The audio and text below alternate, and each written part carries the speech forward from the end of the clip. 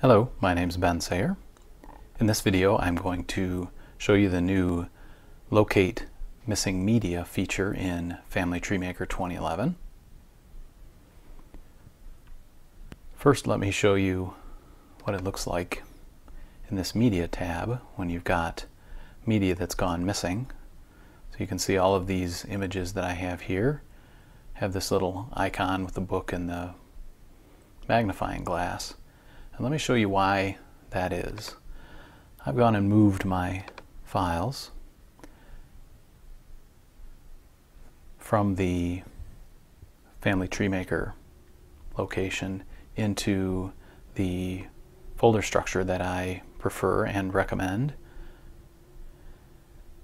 So if I show you in this My Family History, there's a folder within there for places and another one for surnames, and under surnames there are a list of folders for each surname, and within a surname folder there are folders for each individual. And so within any one of these folders you'll see that there are image files, and that's where each of those has been moved to. So that broke the links and the locations that Family Tree Maker had for these files, and now we can use this nice new feature to have Family Tree Maker find those automatically for us. We'll start by clicking up here on Media on the menu bar, and then right down here is this selection, Find Missing Media. We'll click that once. In this dialog, this will list all of the files that have gone missing, and you could individually select files, one or more files that you want it to find. In this case I'm just going to go down here and click on Select All, since I want it to locate each of those files. And there's also the Clear All option there as well.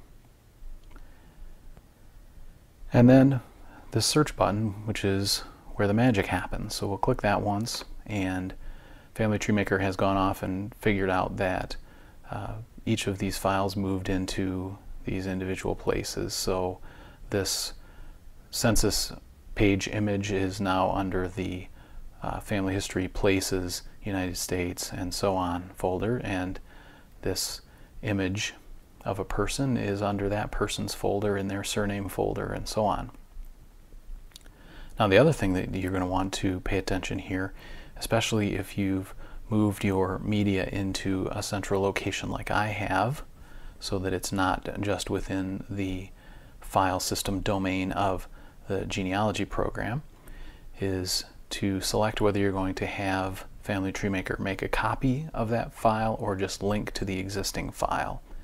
So you can see here copy is selected by default for each of these, and I want to click on it and change it to link, because I want Family Tree Maker to point to that one file, and then any other programs that I use similarly, I want them to point to that one file, so that I don't have multiple copies of these images in multiple places on my hard drive. So now that I have all those selected and the attach type is set to link, I can simply press OK to restore those media items.